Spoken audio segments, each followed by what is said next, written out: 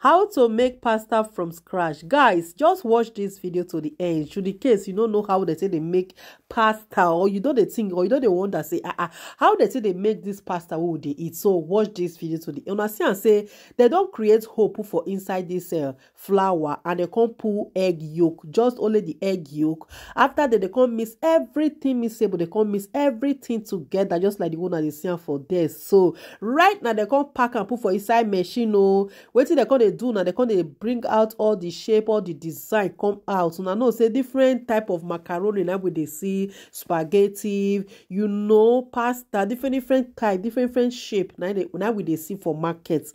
So now the machine where they say they do and now they see for here. So many people go they want to say wait till they do this spaghetti, wait till they do this macaroni. Now they see different type of design. To the case you get interest, you want open your own company, you want to do your own business, you want to sell your own product, you want to sell your own market, just watch this video to the end so that you go get your own company as well. When I say the way they say they do and so just do some more experiments. If the thing will come out good for you too, you know, understand. So right now you don't mix everything together, and the thing come the yellow like waiting. I don't know whether an orange color I go call this one. I don't know because of the yolk where they use, and a different type of egg like they use. So some guinea egg, there's different type of egg now that they use. So they do this pasta, and you know, so now they see the shape where they cut come out for inside. Oh my god, now wow, some people they will not know say na egg and flour now they say they do this pasta. No wonder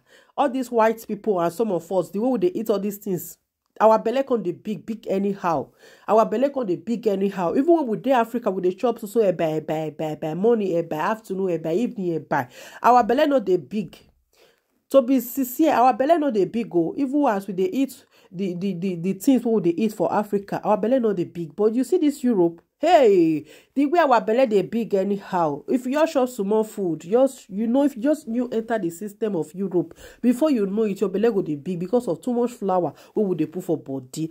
Too much flour, excess flour, everything are flour, you know. So everything are flour, Indomie flour, anything what would they chop. Most of the things what they eat for this abroad, what they eat for this Europe. Now flour. Now all of them be.